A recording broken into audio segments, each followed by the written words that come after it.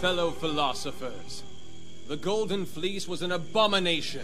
It had no place in this world. Its theft, criminal though it may be, will serve the greater good in the end. This I promise you, or my name is not Faedon!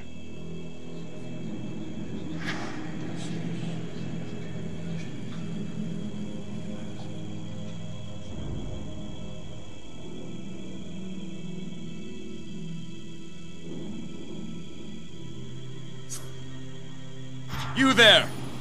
I hear a lot of argument, but little reason. Is that the custom of this hall? Flowery speech with no basis in truth? Well, well, well.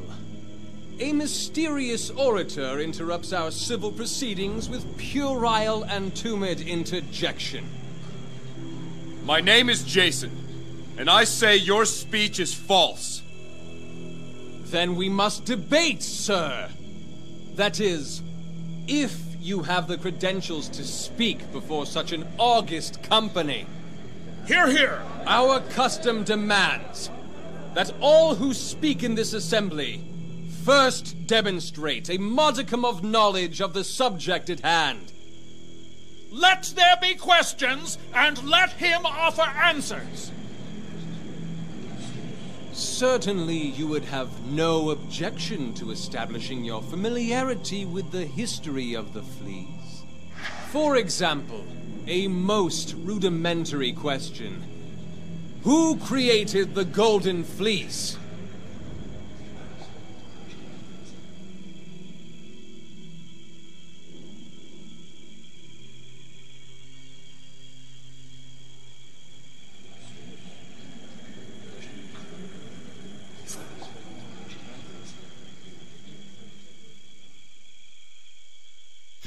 Zeus himself is the answer. Ha! He comes undone! Which is more astounding? The absurdity of his response, or the fact he doesn't know Epimetheus created the fleece? Here's a question any acolyte would be expected to answer. What two gifts did Prometheus grant unto man?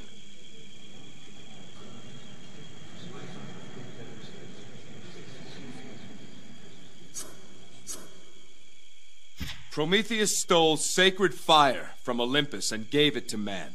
And the other gift?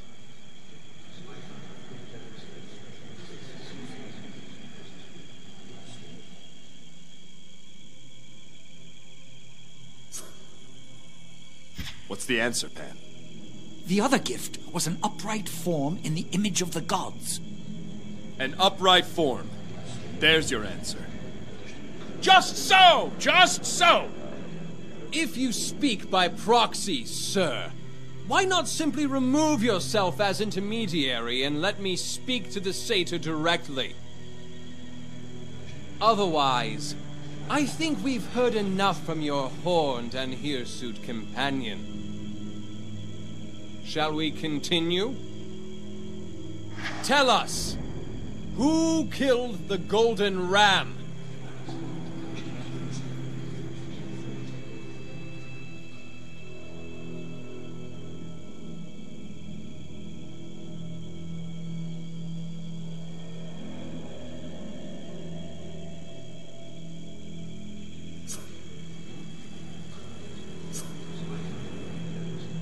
It was man who slew the golden ram. Indeed it was. Well said, Jason. A seed of truth. But does it lie on fertile ground, or cling in vain to rocky perches? You seem to possess a rudimentary understanding of the fleece's history. Very well. If nothing else, I'll help expand your education. Charity is a virtue, too. Faedon, set the bounds of this discussion. The thesis! The Golden Fleece is an abomination and has no place in the mortal world. The proponent, Faedon, a humble servant of this temple and its high priestess. The opposition? Jason, an itinerant traveler from parts unknown. Argument the first. The fleece is an abomination. Was not he who created it, the Titan Epimetheus, cast down into Tartarus by Zeus for doing so? Clearly, the Lord of Olympus judged the act of creation to be evil and worthy of damnation.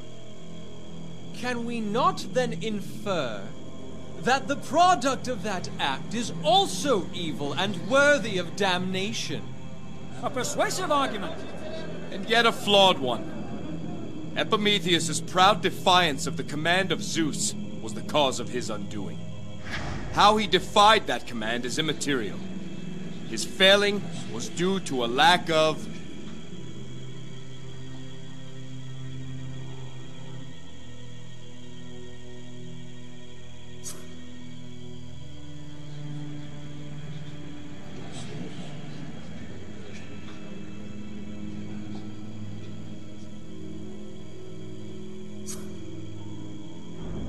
wisdom. He was not wise enough to realize his motives were misguided. First you speak of proud defiance, and then you speak of wisdom. The argument is muddled. This point belongs to Faedon. I, good sirs, endeavor to provide thesis. But if my opponent cannot supply antithesis, then we will not gain by synthesis. Argument the second. The fleece circumvents the will of the gods and the natural order. The immortal gods look down from mighty Olympus and wish such and such to be. And then Cleophas, the half-wit goatherd, uses the fleece and makes such and such not so. I don't much like this man. No mortal should have the power to countermand the divine scheme of life, death, and afterlife. I, for one, believe the will of the gods should be inviolate to the whims and caprices of imperfect minds. A devout argument indeed. Devout? I say a cold and cynical one. What of men who honor the gods? What of men inspired by the gods? Does my opponent deny that through man the gods can enact their...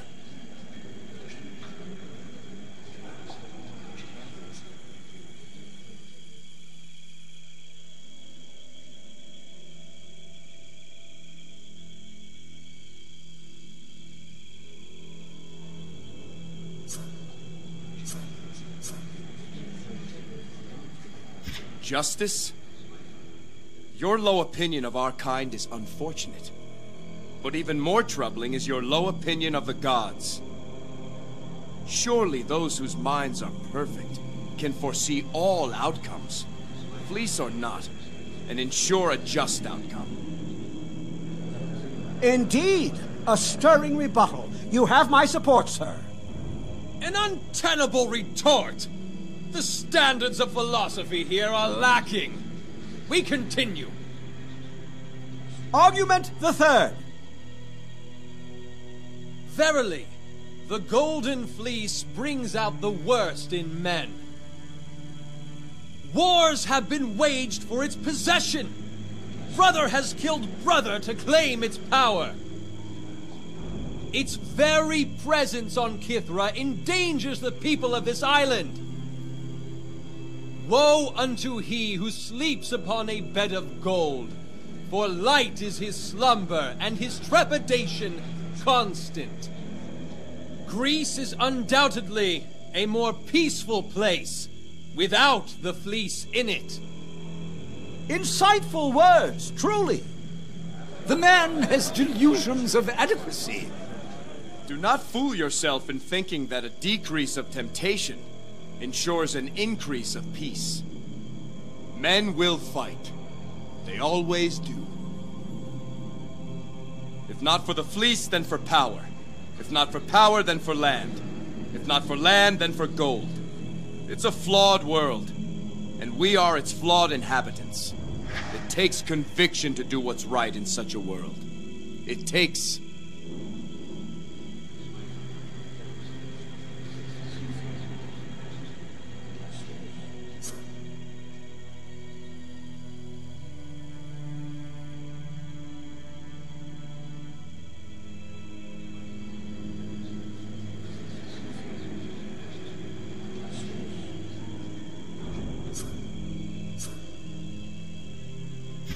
courage. That's how we prove the good in us. Take away the fleece and we are not suddenly made more virtuous. That's an argument made of vapor. Your words soar upon the lofty wings of wisdom. I cast my lot with you, sir. Vapor! Huh. Let us move to the closing arguments. Good sirs, I appeal to the most discriminating sagacity of this assemblage. The fleece is an abomination, a singularity, and singularities are dangerous things. It has the power to conquer nations, the power to raise the living from the dead, and yet it has no conscience. It gives its power indiscriminately to any who can claim it, whether by brutish strength or cunning guile. Why do we risk such calamity? And for what? All that good men should reasonably do, they can accomplish without the fleece. We are better off without it, say I. I am a simple man. And simple men are best equipped to deal with simple truths. I am not one for categorical proclamations of surety, particularly when it comes to subjects outside the ken of my experience. What I do know is this: the fleece is a relic of our common past, intimately tied to that which makes us human. The only thing certain in this life is that nothing is certain. That is the vital condition of our existence, and the fleece is the embodiment of that uncertainty. Yes, it is a singularity, but that is nature. As such, how can the fleece be an abomination? It does not alter our fundamental nature. We are taught that the Titan Epimetheus made the golden fleece. But why did he make it? To rival the glory of man. Is the fleece a risk in evil hands? Yes, but in good hands, it keeps us humble. For there is nothing we can do that it cannot undo.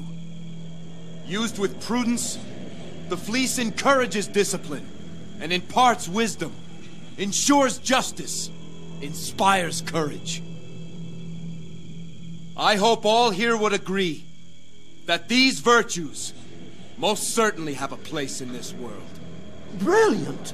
We hear Athena's wisdom. Hear, hear! Well spoken, Jason. Truly, you are a man of many talents. Someone fetch a laurel crown! You can't all be persuaded by this chicanery! Wonderfully said, sir! Bah! It was too much to think this self-important rabble could comprehend simple truths. You, sir, are the most dangerous kind of agitator. And there's only one way to reason with an agitator. There is no debate or argument with evil such as this. Silence, filthy thing! I am the voice of this temple. Look! His tattoos! You are a black tongue. What? Not that it matters now. My work here is done. That slut Medusa was easy work. And her brother proved a coward.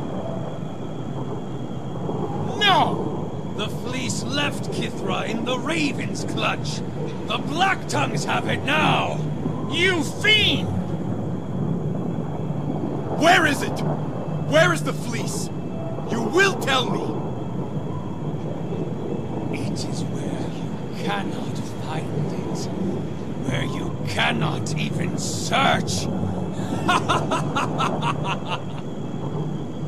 This sword, it once belonged to a priest of Hades. We had a debate, he and I. We argued over who was the rightful ruler of Tartarus. He claimed Hades, while I know it to be Hecate. Despite my flawless reasoning, he simply refused to acknowledge the truth. It is a fine blade, is it not?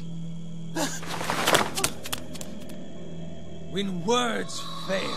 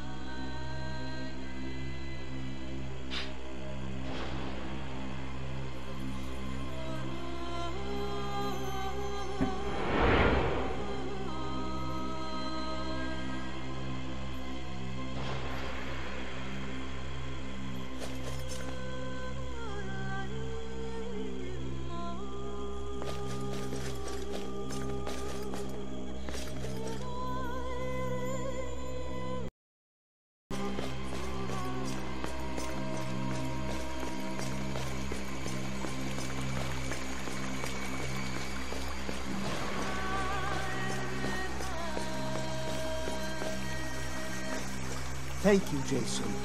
I'm ashamed to say I once sat in that hall and shouted praise to Faedon. It seems Faedon fooled many people on this island. Indeed. He had a way of being persuasive, but he had no answer to your argument. It was an honor to hear you speak. Where did you learn to orate in such a manner?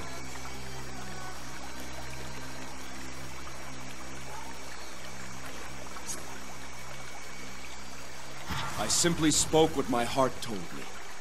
The best speeches are not prepared. We who follow Athena are taught differently. But you certainly were effective in what you did. Thank you again, Jason.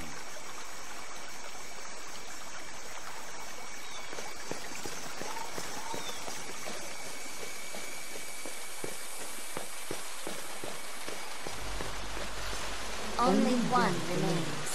Of all my people, Medusa is most responsible for the events that occurred. She has had time and opportunity to reflect upon what she's done. But you must decide her final fate.